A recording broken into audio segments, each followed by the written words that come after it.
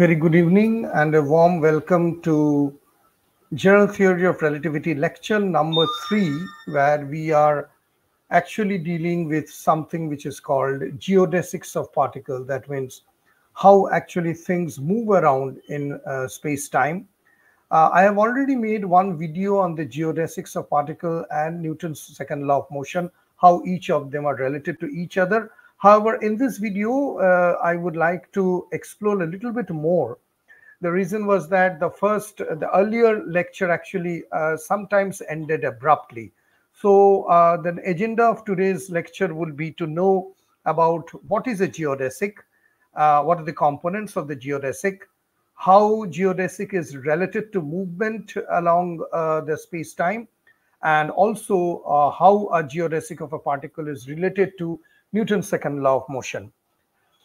Now, the thing is that why I am taking Newton's second law suddenly in order to explain something very modern, I wouldn't say modern, something very relativistic, is to just let you know that in the previous two video lectures, I have proved that general theory of relativity is basically a classical system.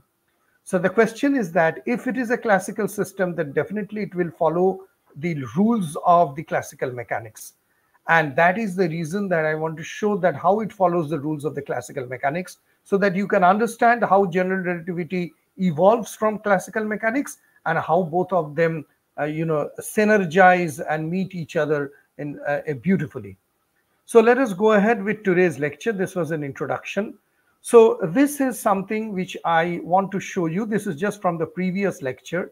What we have actually seen is this one, that we know now that what is a classical theory. We also know what is a quantum theory. And we know that general relativity is basically a field theory. So the value of any field at any space, any point in space and time can be uniquely determined from the field equation. And what is that field equation? Obviously, Einstein's field equation, the deterministic field equation. So on the right hand side, given any kind of a space where you have got a spinner, we have got a gravitational potential, you have got a electricity, you have got a magnetism, all these actually comprises of what is called a field. On the right hand side, the lower position, actually this part actually tells that if you are given a kind of an initial condition, making a mass or an energy or something like that, we can rather evolve and find out the future behavior of the system. That means given any kind of an initial position, a system should evolve and predict the future.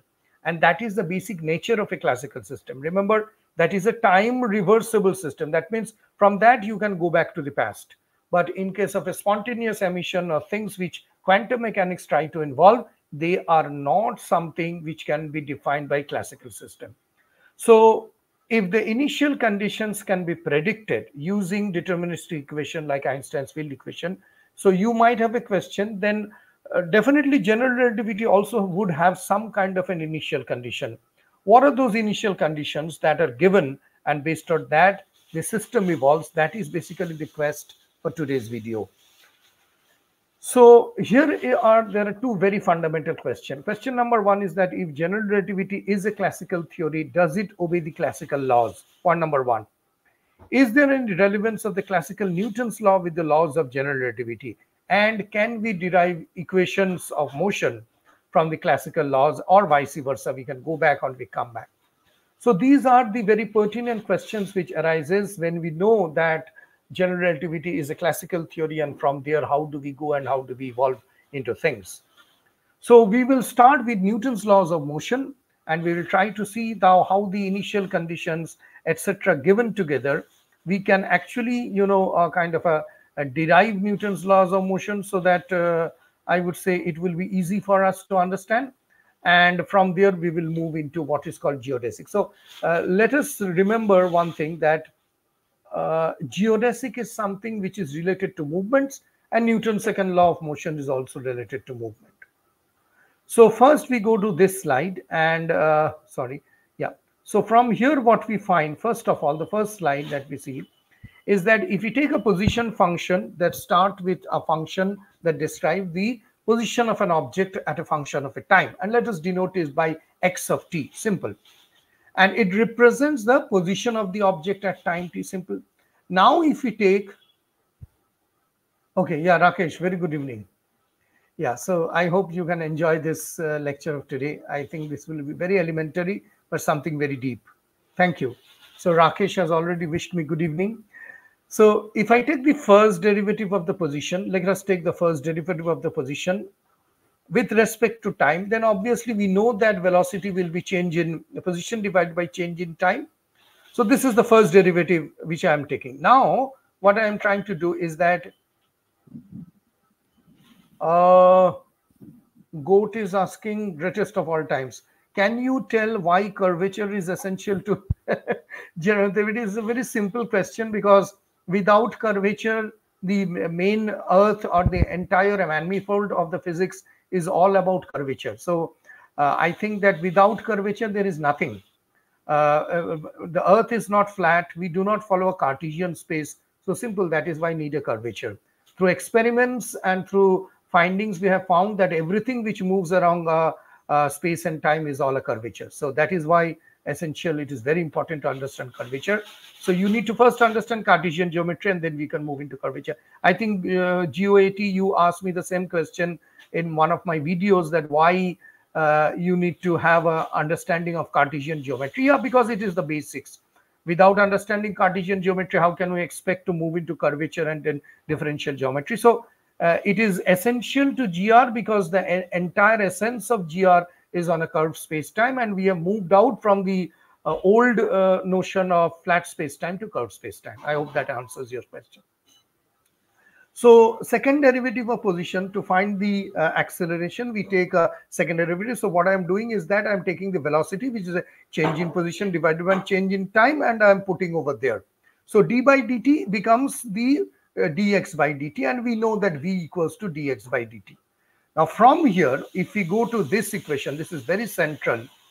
So using the chain rule, which I have not mentioned, you all know what is the chain rule of calculus. It would be foolish again to repeat. I've although mentioned that it is a derivative of an outer function times the derivative in inner function. So if I apply the chain rule on dx by dt, then I get the acceleration as d by dt and dx by dt. That is the change which I just showed you in this slide. Now substituting this value into this, what we get is this one. I'm so sorry. It is called d square x by dt square. Okay, let me now share a little bit of this screen so that I can explain things further. Yeah, where is the screen? Yeah. So I will just, share the Jamboard. Okay, so, no, sorry, it's not required. I'll come to that later. Okay. So what I'm trying to tell over here is that, just a second. Yeah. So what I'm trying to tell over here is that if I take this particular value, and what we get is very important. Is the second order differential for acceleration gives us a parabola that indicates a curvature. I heard it from Amal Ramkumar Raichaudhuri. No, I'm so sorry, Goat. I think, don't take me wrong, but this is something I think you're confusing one with the other. Raichaudhuri, Amal Kumar Raichaudhuri equation is something different, which relates with singularity and something else. Second order differential equation for acceleration, yeah, it generates a kind of a parabola, but that is not a curvature in terms of general relativity. That is just a parabola, and that is how the particle flows. But Amal Kumar Raichaudhuri equation, if you're talking of Raichaudhuri equation, that is absolutely different. We are not talking of Raichaudhuri equation. Second order differential equation, if the particle accelerates, then it follows a parabola. That is a kind of a curve, but that has nothing to do with the curvature that we are talking about. We are talking about the entire space-time curvature. You are talking about the, curvature of a particular particle.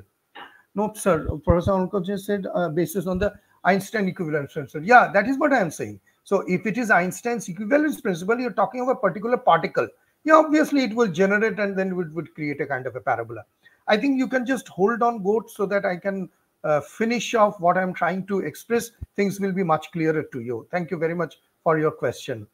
So here you see what I get is A equals to d square x and dt square. Now let us keep this in mind. This is a very important equation. So it shows that the second derivative of the position function with respect to time gives us the acceleration. Let us keep it in mind.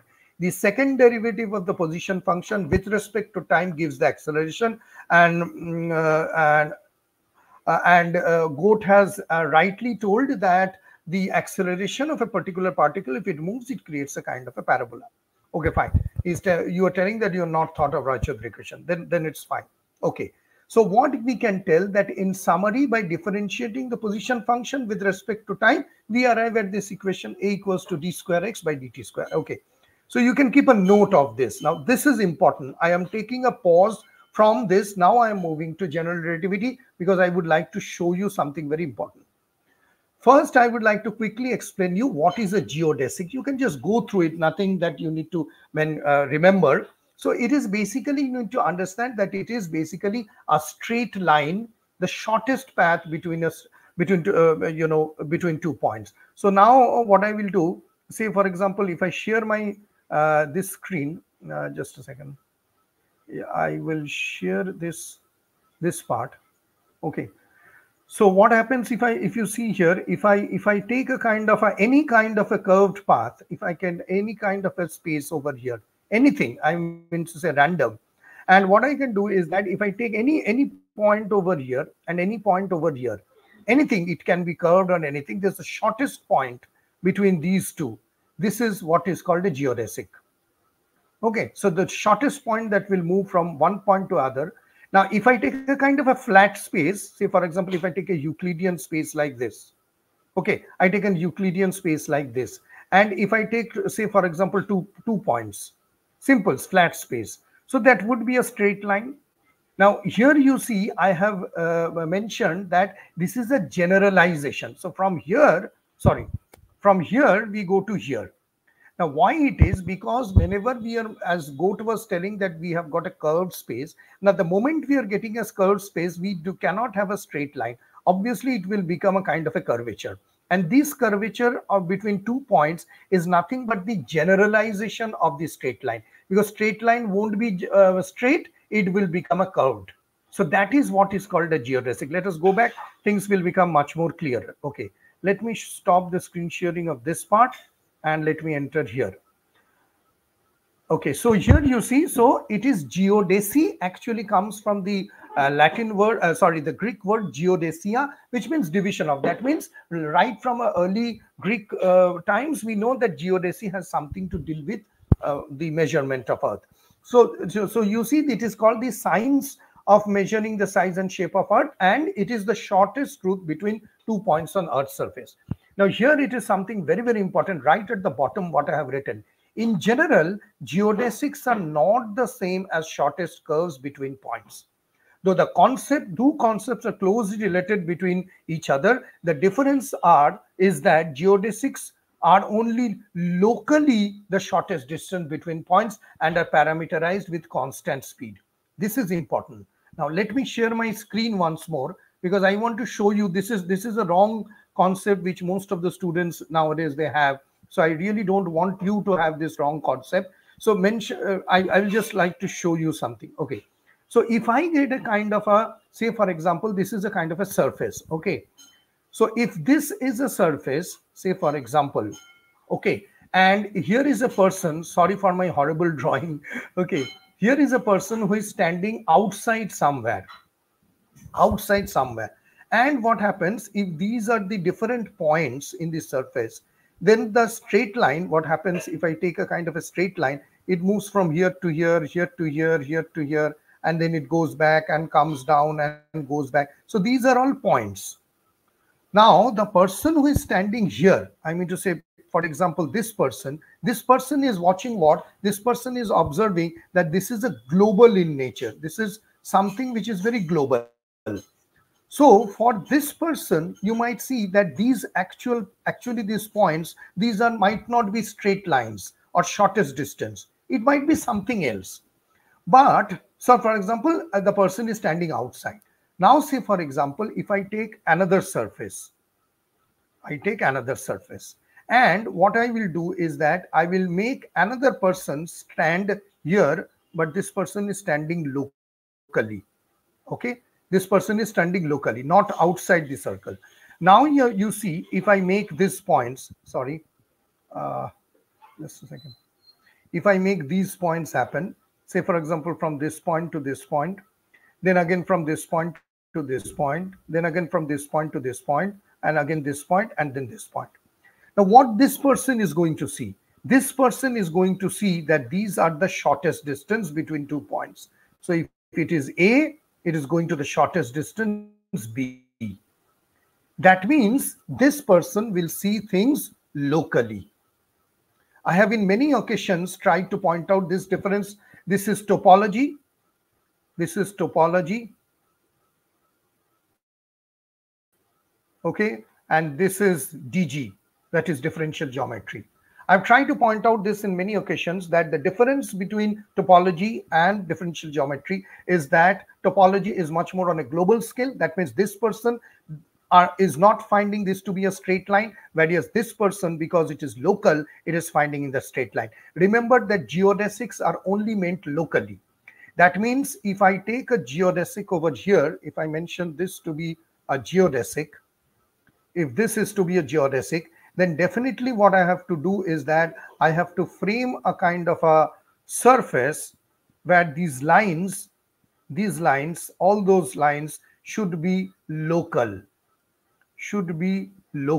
and that is only when geodesics come into being.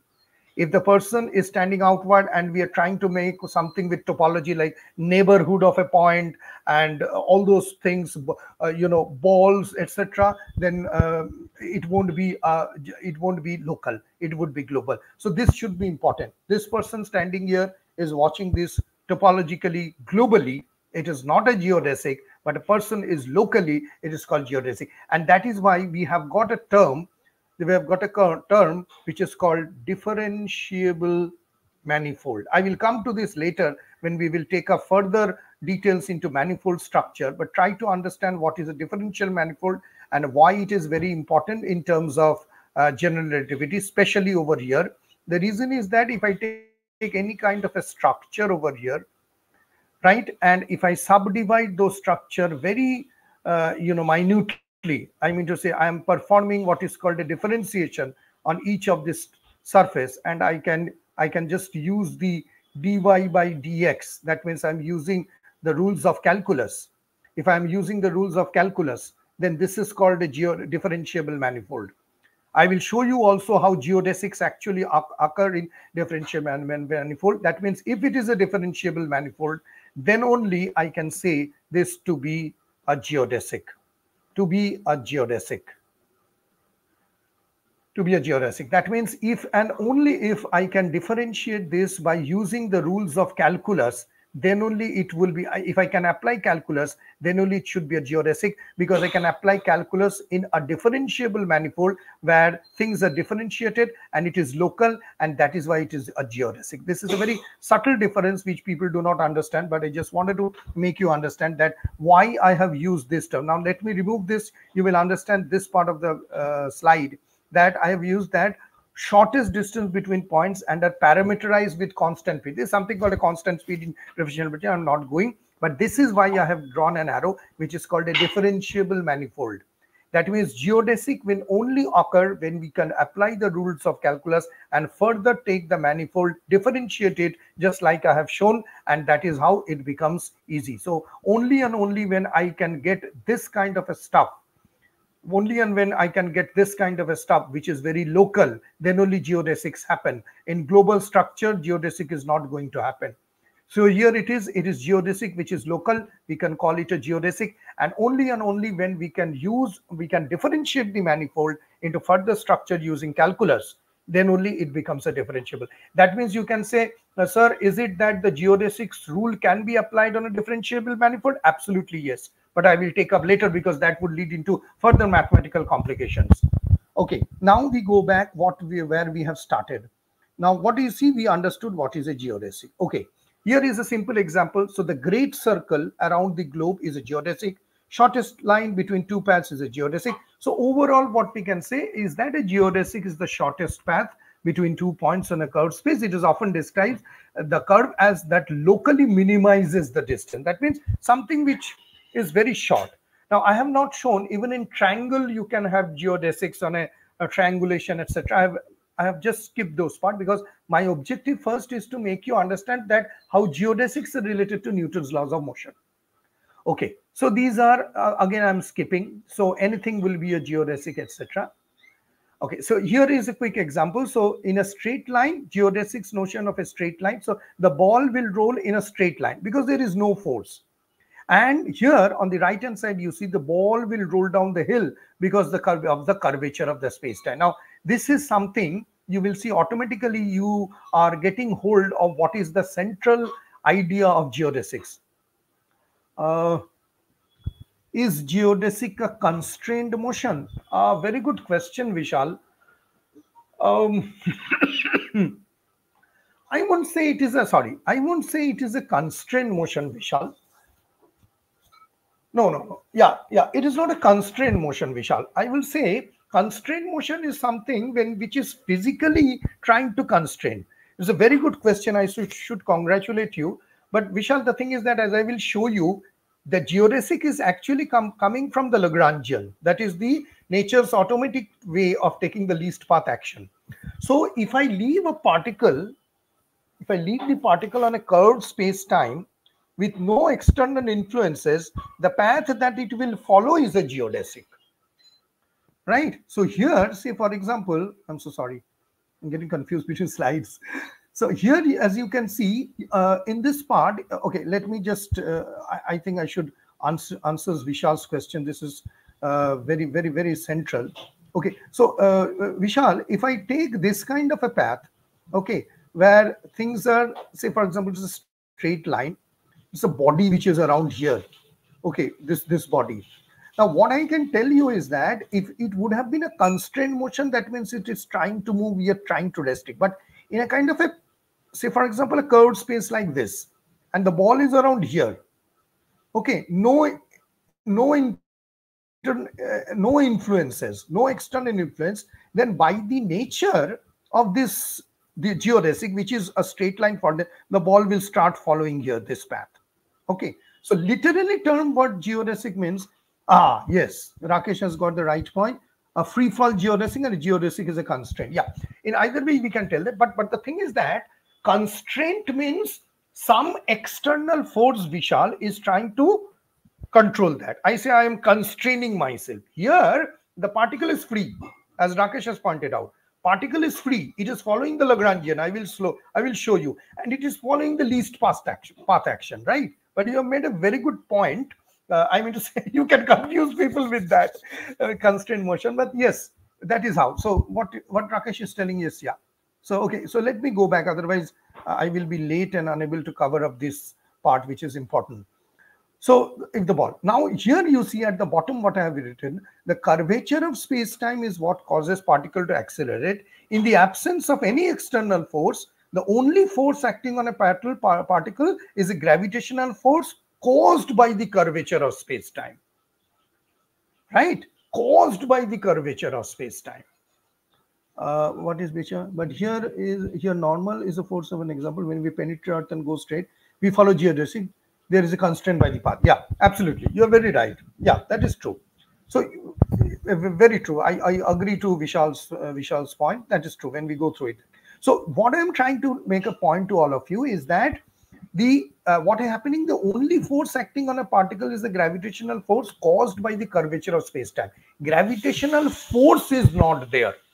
Try to understand. The notion of force we have eliminated with Isaac Newton. So we are saying that the gravitational force caused by the curvature of space is the manifestation of space-time. That means the geodesic is following the straight path. Either it is curved, etc. It is a straight line. But it is the curvature on a free particle. It is allowing the body to move like that. I hope that makes it clear. Okay. Now what I will do is that, okay, I'm skipping this part. You already know that the normal Cartesian rules, Pythagoras' theorem, etc. won't work out. For a curvature, we need something which is called a computation of length. We need tensors, etc. Now I come to the very central part of our video, which is called what is a geodesic. Okay. First of all, okay, before I go to the slide, I would like to show you something very interesting over here. Okay. Now you see Let me go back. Okay. Now, first of all, you need to see the geodesic equation looks a little bit monstrous. Okay. I'm not removing this. It will take time. This is what the geodesic equation looks like. Okay. If you want, I can remove this part. Okay. That makes it clear. Now, this is the geodesic equation. I'll just explain you line by line each of the component because it would become so interesting. I fell in love. I found that physics indeed is so beautiful. People say that what is the beauty of mathematics, beauty of physics. I have started to realizing, although I've started to realize much earlier, but now things are becoming more beautiful. Now, what do you see? I will explain all of this. Don't worry. First of all, you take a notice of this S. This is what is called the proper time. Okay, you know all proper time, so I don't need to explain. Now, remember, in some of the literature of general theory relativity, Wikipedia, etc., this S gets replaced by this tau. Tau means proper time because it is for T, some people uses tau. So what is going to happen? Remember, all these S, these are proper time, just as the time of Isaac Newton. This one, and this one. So eventually what is going to happen is that this equation will become this equation if I replace it by tau square. Clear? I just wanted to show you because otherwise you might say that, okay, what is happening? How come the tau is coming, etc. So this is what it is all about. This gets reduced to this. Okay. Now let me go back to this part. So the geodesic equation is something which I have already, sorry. Yep. Geodesic equation looks like this. So what does the geodesic equation tells overall? It tells that the paths of that free falling particles followed in curved space-time, these paths are the equivalent of straight lines in curved space. So Vishal, I hope now you can understand why I was telling, and Rakesh was also already telling that it is kind of a free fall of particles. That means things, but also the second point that you have told is also right. So I have shown here that all this S might be replaced by tau. So don't worry, if you see tau, that is means what? This is a proper time. Okay. Now I go back to this. I will explain you component by component. Now first you see this d square x mu and ds square. Okay, see this d square x mu and this one.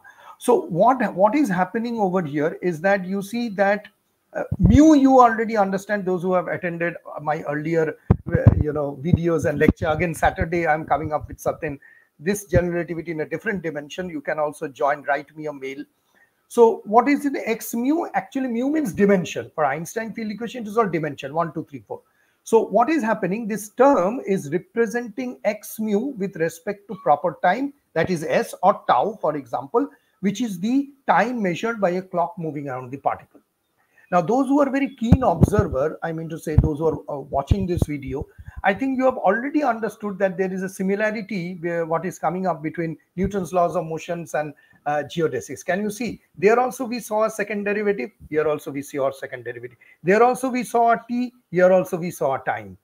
So that is what the beauty of classical mechanics, that you can very easily shift from one place to another. So the first component is clear, d square x mu by ds square, which is actually showing the second derivative with respect to the proper time s. Okay. Now let us come to the second term. There is a minus sign. I will explain those things. This is gamma, mu, alpha, beta. Okay. Now this is called the Christoffel limit. Christoffel symbol of the second limit. Okay. Let me tell you. So actually this was invented by the German mathematician who made a lot of contributions to differential geometry, Elwin Bruno Christoffel. So there are actually two types of Christoffel symbols. Okay, let me take a pause and make you understand. This will come eventually, but whenever, remember, we are reading or learning general theory of relativity, there is one central component which is called the metric tensor. I repeat, it is metric tensor. I've got a very detailed video. You can go back to my playlist and check how metric tensor is all about. It's a kind of a measurement. So I'm going from here to my college, from my college to Minnesota, from here to there, all are being measured, kilogram, liter, all, etc. So metric tensor is also a kind of a measurement. Now, this Christoffel symbol can be expressed in two ways. One is that it is expressed in metric. Now, you say, why sir metric? Because metric is the central area component of Einstein field equation, so that we can understand the curvature, where we are standing, etc. Very central. and it can also be, represented in terms of the covariant derivative. Now, here you might ask me a question, what is a covariant derivative? Now, see, covariant derivative itself is a very big chapter. I will make a separate class on that. But ordinary derivatives, dy, dx, d square, these, that, etc., ordinary derivatives fail to perform in a curved space-time. So you see, Goat was asking that why do we measure the curvature of space-time? So Goat, you got the answer. Curvature at some places are so significant that ordinary derivatives are also facing. Now, just like straight line are extended to geodesic, ordinary derivatives are also extended to covariant derivatives. These are all extension. Nothing is wrong. Don't say that derivatives does not occur. Everything happens, but it is a kind of a kind of a extension. Okay, Vishal, why curvature of space-time creates attraction and why not repulsion? This is again, it creates an attraction. I need to tell you, Vishal, again, because the gravitational potential that is being measured, okay, this will again come in today's video. Just watch it. So whatever we are measuring is basically the Lagrangian, and the curvature of space-time is basically causing due to the gradient. So you'll see the equation actually talks of the gradient. So gradient is what? Obviously, it is an attraction, not a repulsion. So gravity itself, because I mean to say gravity of Einstein, I mean to say gravitational space-time, the gravity that we are talking about is actually caused by is defined by the Lagrangian of the what we call this one, the slope. That is a slope. That is what we call the Nabla sign partial derivative y. So that is basically the slope, the gradient. So gravity is automatically caused by gradient. So we cannot have a repulsion. So these will come and once the equations are clear. Anyway, what I was telling is that covariant derivatives are basically extension of the natural derivatives, which actually doesn't happen in curved space-time. So Christoffel symbols are defined in two ways. One is that with the metric. Now you ask me why metric? Metric is required, otherwise angle, lines, straight lines, distances, nothing would be measured in terms of metric tensor. One. Second is that Christoffel symbols of the second kind are measured in terms of the covariant derivative. Why covariant derivative? We have to take a derivative. As I told you just now. You see this slide? This one? I'm so sorry. Where it is? This one? Yeah, it is a differentiable manifold. So we have to take a kind of a calculus. And this calculus, this differential manifold will, this dy by dx will not take place. This is not going to happen at all. What is going to happen? The covariant derivative. We will come to that later. So I just wanted to mention you that when we are talking about this part, then why it is called first and second. So first is already defined in terms of metric tensor, and the second is called the covariant. Now so here we just, you see this one, it is called the Christoffel symbols of the second kind because of this reason. In the middle, the reason is written that the Christoffel symbols of the second kind called second kind because they are defined in terms of the covariant derivative, which is a second order differential operator. Second kind, second order differential operator. But these differential operators are not the usual calculus wala differential operator. It's definitely a calculus, but it is an extension of the normal derivative, which is called the covariant derivative. So we understood this. Now you see this is, I'm so sorry, this has got a, up and down in the font size anyway. So what it tells that they are related to the curvature of space-time and they encapsulate the effects of gravity. So an entire geodesic equation actually is a capsule where all the areas of gravity are there. And the Christoffel symbol measures the curvature of space-time. So the larger is the curvature, Christoffel symbols will be more. Lesser, it will be less. That is why we get a zero Christoffel symbol in a flat space-time. Clear? Okay. Now you see, I try to explain. So this mu is the index in of the coordinate which the covariant derivative is taken. So based on the, we have to take a covariant derivative based on index, right? We cannot take just like that. So this mu is basically the index on which the covariant derivative is taken. Alpha and beta, these are different coordinates. Okay. Now here I will show you a wonderful beauty of nature, the beauty of mathematics. You see, Christoffel symbols are symmetric in their lower indices. Okay, anyway, Vishal and Goat, whoever, Rakesh, who are there, can you tell me what is the meaning of Christoffel symbols as symmetric in their lower indices? Does it become very important? What are those? I will wait for your answer. If you want, you can put it in the chat box. Otherwise, I will keep on explaining.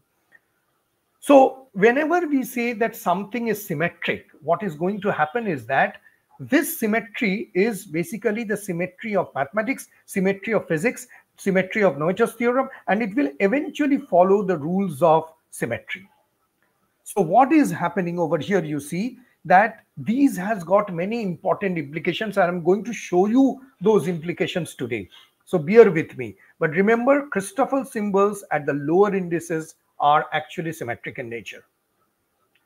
Now we go to the last part, that is the remaining one, dx mu, and then we see ds. And so you see here, the term represents the first derivative of the coordinate. Now try to recall, we also had a first derivative in Newton's second law, right? With respect to proper time s, which indicates the velocity. Again, x beta is what? This represents the first derivative of the coordinates. So we got two coordinates, alpha and beta. These are the two basically derivative, first order derivative. In Newton's law also we had got first order derivative and a second order derivative, right? So we can say that geodesic equation in general relativity, what it describes, how particles move in curved space-time. The Christoffel symbols capture the curvature of space-time, and the equation ensures that the particle follows a path of least action in this curved space-time. Again, it follows the least path action, and you all know how do we define and measure the least path action. Now let us see the most important slide of today's class. Okay, pay attention. The first one, d square x mu, right? This one, and d square x, what it is, similarity. First is that the d square x mu, right on the top left hand side, it says the term represents second derivative of the coordinate x mu with respect to proper time s. See on the right hand side corner, symmetry relates with interchangeable. Yes, absolutely, you're right. Absolutely, Vishal, you're right. Interchangeable of time and space axis, rotation, symmetry. I will come back to that, but I'm very happy you got the right point. Yes, you're right, Vishal. So on the right hand side, it shows the process shows that the second derivative of the position function with respect to time. That means both of them are coming again a similarity of Newton's law. You got it, d square x mu and d square x. This has got a similarity in terms of second derivative in Newton's law. Now you see on the top right hand side, dx alpha, dx raised to the power alpha. This is the first order derivative of the coordinate with respect to time.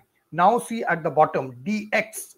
This is the first derivative of the position with respect to time. So that means it automatically reduces to f equals to ma. I mean to say acceleration can be defined as a second derivative, and Rakesh, Vishal was telling that it leads to a parabola, absolutely right, to a kind of a particle movement. So can't we say that from this kind of a beautiful equation, you see we are again going back track to Newton's law, obviously under certain conditions, weak approximation, we say when the forces are very weak. So what the equation tells is very central. That means if we have established our general relativity as a classical system, and now we have shown that how Newton's second law of motion, because in Newton's second law of motion, there is no mu because there are no extra dimensions, right? If he would have extra dimension, he might have solved it ahead of Einstein, maybe. It is absolutely genius. But in Einstein's geodesic equation, we get extra dimensions, so we have got mu. So that is also a second derivative. Here also we get a second derivative. There also we got a first derivative. Here also we got a first derivative. Only it is in terms of the dimension. And most importantly, you see we have a t square and we have got a ds. That means it is also in terms of the proper time. Can we say space time as a metric, act as a metric fluid? Yeah, again a very good point. We can say it is a metric fluid, but problem is that the metric fluid, whatever the parameters it will have, the general metric tensor won't have those parameters, right, Vishal? I will explain to that. So we can say it is analogous, or it is similar to that, but isomorphic to metric fluid. But metric fluid, if you talk in terms of fluid dynamics, whatever the parameters they have won't be matching with the metric tensor of general relativity. Thank you for this wonderful, intelligent question, Visha. Okay, so you understood, you got this point very clear, how it reduces. And here it is that the theory of gravity and Newtonian gravity, we can tell how things are related and how this applies. So you just can have a quick look onto that and you will understand what I'm trying to tell. Okay, so from here, what we see is this one. Okay, before going to this, okay, yeah, let us finish up this. Now, here you see there is a question again, you might be coming in your night, that why this entire geodesic equation is set to 0, not to 1, 2, 3 or something else. For that, we need to understand, which we already know, what is called the principle of least action. And what does the principle of least action tells from the classical mechanics law? That the equation of geodesic is set to 0.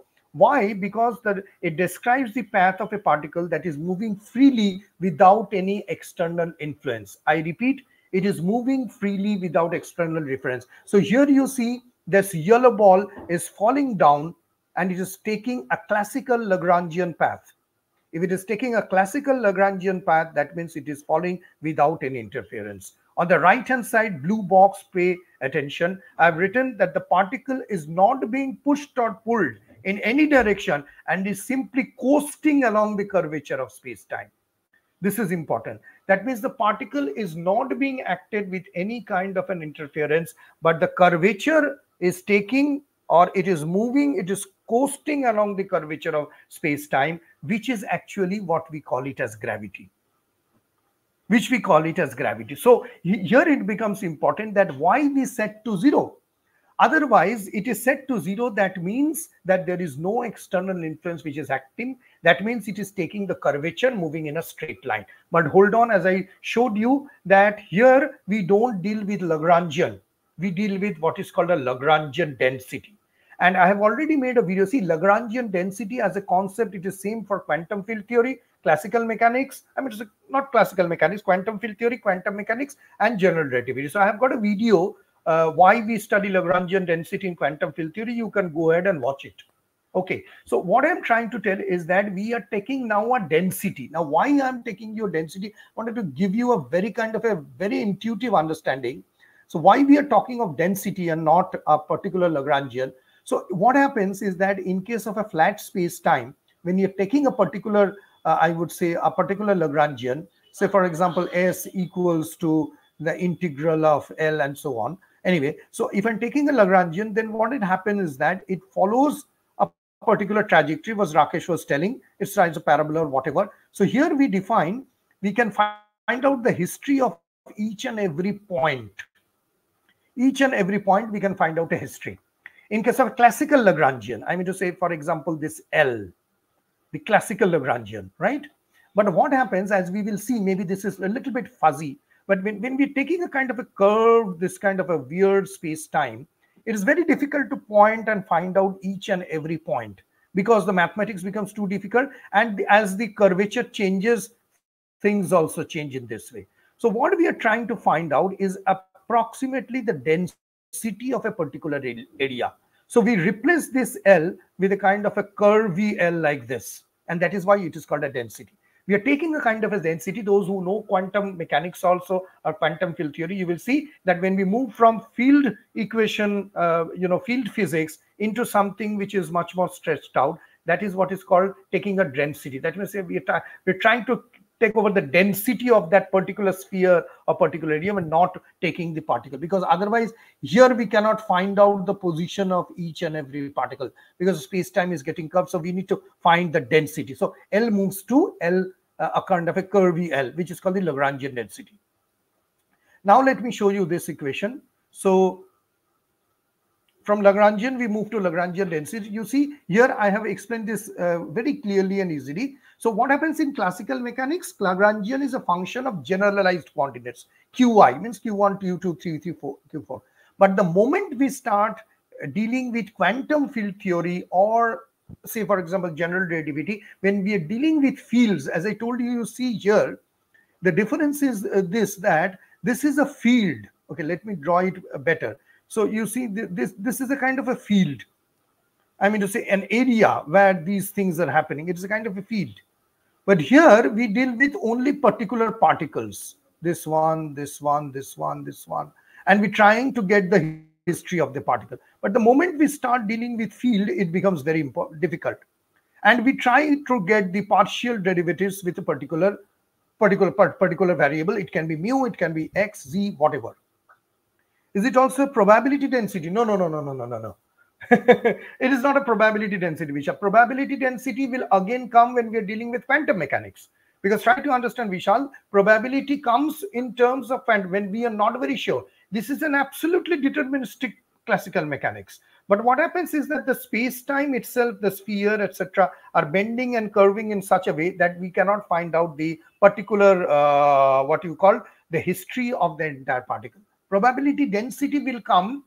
I will show you probability density will come when we are trying to show a particular electron and it's taking a bell-shaped curve. So this area would have the probability density, something like that. So here what we are trying to do is that we are trying to find out the probability, the Lagrangian density of that particular area. So here you see we get something which is the curvy L followed by phi x, right? And followed by the partial of mu, phi x, etc. So phi x will be a field and it will be, and this will be space-time derivative. So why we are moving? Because this is the density function. I think that answers Vishal's question better. So Lagrangian density is basically what we call, it is in terms, it is a density function. Okay, how much dense a particular area. We will see that if you see my metric tensor video, I've shown that those curved linear paths are actually providing how much dense space-time is in a particular area. I know it's a little bit counterintuitive. So that density is basically measured by Lagrangian density. That means the space and time, how much dense in somewhere it is and somewhere it is very loose. You can go to my metric tensor video, etc. Okay, now we come to the last part, which is the lower indices of Christoffel symbols are symmetric. Okay, let me go back to my whiteboard and just tell you something which I just intended to show you. Where is that? Yeah, here it is. So here you see what I find over here is these two indices. These two indices are, symmetric. That means this part. This part. If you swap the indices, the value of the Christoffel symbols remains the same. It is because, see, this is not only true to Christoffel symbol. The entire genre of general relativity, you will have a lot of symmetric areas. You have a lot of symmetric areas. And you will see that stress energy tensor, metric tensor, etc., all those have got symmetry. And what does those symmetry means, as Vishal has put, that interchangeable of time and space and many other things. So this part of the equation actually shows that if you swap the indices, the value of the Christoffel symbol remains the same. But however, there are further more values. Let me show you. Now, this is something very, very central. Christoffel symbols are symmetric, means the path that I am taking in terms of parallel transport, the vector's path is independent. What does that mean? I will show you a fresh slide and things will become much clearer, because this is something, but I hope you all know what is a parallel transport. You see this person standing right on the globe is trying to take a sphere and wants to move as straight as possible. But when this person comes back to this red dot, the vector is different, showing a different path. That means there is a curvature. This one and this one is not the same. And it is what Riemann curvature tensor actually measures. But anyway, so I tried to parallelly transport, but I cannot. Okay, so let me show you what do I mean by this. This might be a very pertinent question to your mind. So when I am taking, say for example, let me take this one. So if I'm taking a kind of an equilateral triangle or something like that, okay, and when I'm taking a sphere, I'm trying to move here and here, I'm trying to move. So what I will do when I come back over here, this will point here. That means it is 0. That means there is no curvature. But the moment I have taken this path, sorry, it's a horrible drawing. So if I take this kind of a sphere, sphere or something like this, and I'm trying to move the sphere over in this path. And when I'm coming back, after moving, I'm coming back over here, I see my sphere is pointing towards this. Obviously, it means a curvature. Where I started and where I ended are different. But you might ask a question, instead of going in this way, why don't we go in this way? Definitely, I can go in this way. Instead of this, I'm going in this way. That is what it tells. You see now this part. That the covariant parallel transport is basically, I have defined what is a way of transporting, and it tells that the parallel transports of vector is a path independent, which means that the path taken by the vector does not affect the result. This is very important, right? So whatever the way I move, this way or that way, I will come back and it will show a curvature, because the starting point and the ending point of the vectors are two different things. So Christoffel symbols are symmetric. That means these two. Oh, I'm so sorry. I'm so sorry. This one, where it is. I didn't miss that. I need to have a pen. I need to help you, someone, to get a good brand for a pen, digital pen. Can Vishal or anybody later come in contact with me and just tell me which pen tab would be good, because I'm not aware about these things, how to install, etc. If you can please help me out. I need your help, because I don't know all these things. Your young people might help me. So what I'm trying is that if I swap those indices also, this would be the same. So again, for you, this one is equal for the reason that if I parallel transport it in either direction, clockwise or anti-clockwise, it is the same. Another important thing is this one. This is a little bit technical, but I will later explain it. The Riemann curvature tensor is also symmetric. The Riemann curvature tensor is also symmetric. Now, what do I mean by that? That means that the symmetry property of the Christoffel symbol implies the Riemann curvature is symmetric. Now, what does that Riemann curvature tries to explain? I will explain it later. It will require another class to do so. But as you can see over here, what is happening? See, RUV is equals to minus RVU. The Bianchi identity, the interchange symmetry, all of these are actually same. Now, you might ask, what does this signify? Or obviously, there are sir, the other way of seeing parallel transport in vector is the angle between the vector and the path along the pattern is yes. Very good point, Rocky. No, I am actually, Rocky is absolutely, I must say Rakesh, sorry, Rakesh is absolutely correct. But the only thing is that, Rakesh, we technically cannot call it an angle, because in a curved space, we really don't have an angle, right? So you are very right that it can be told as the angle between the vector and the path along the path is phi through the transported closed path. Yeah. In a differentiable manifold, actually, we don't have an angle. So technically, as a teacher, I cannot tell you as an angle, but it is a very good point. So see, these are the intuitive things which Rakesh is telling, and this is also another way of learning. So Bianchi identity, interchange, there are a lot of implications to that. I'm not going, but the Riemann curvature tensor also is symmetric. So Christoffel symbols, this is. Another is Levi-Civita connection, which for the timing you can just ignore. But what you can see on the right-hand side, it says, it implies that the geodesic equation, which describes the motion of particles in curved space-time, is symmetric in its velocity indices. That means that the path of a particle taken in curved space-time is independent of the order, here or there or here or there, whichever way it travels. That means that is why this is symmetric. You see this. That means from here, if I am trying to move, where is the slide? Sorry. So if I'm trying to move in either direction, here or here, it will be the same. So whatever the way the particle is moving, this mu or is equal to mu or something like that. This one, where is that? Yeah, this one. So whatever the path that particle is taking, whatever the path that it is moving, this would be always the same. So this is very important. And you see, covariant derivative, the symmetry property implies computations involving covariant derivative and tensor calculus in curved spaces. It ensures that the results of differentiation are consistent. This is important. The results of differentiation are consistent and does not depend on the order in which derivatives are taken. As a result, we find that the mathematics is much more easier. So if I go back now to summarize this part, the lower indices of the Christoffel. So you first understood what is a Christoffel symbol, how it defines the what you call the what do you call this, geodesic equation. From there, we understood that the geodesic equation follows the principle of least action. Not only it follows the principle of least action, it also follows what is called a Lagrangian density. And as Vishal and Rakesh and others have been pointed out, why we are taking a Lagrangian density? Because we need to find where the space-time is very dense and where it is very loose. Also from here, one thing important emerges is what?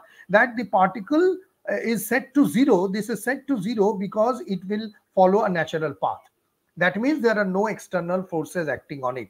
The particle is neither being pulled nor being pushed, and that is why it is coasting along the space-time. That is the curvature. So we understood why it is set to zero, because of the principle of least action. And the principle of least action is not the usual classical mechanics Lagrangian. It is Lagrangian density. We need to find out where the space-time is.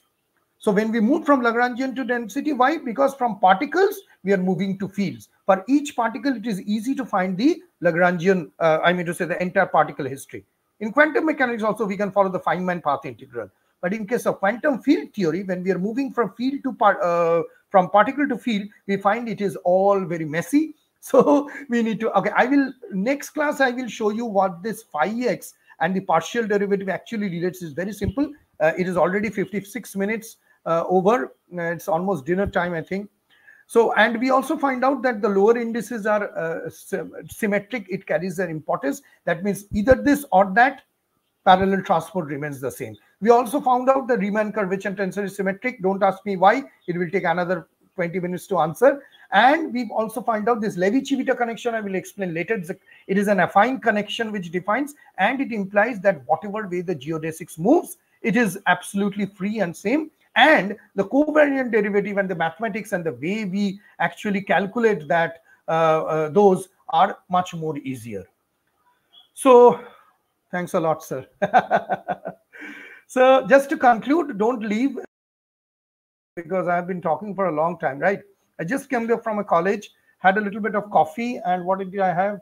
Yeah, I had a little bit of coffee and biscuit, and then I sat.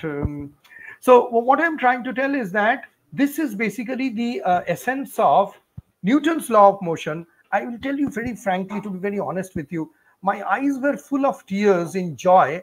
The moment when I closed my eyes, it was around 3:30 in the night, and I was finding that it is just beautiful,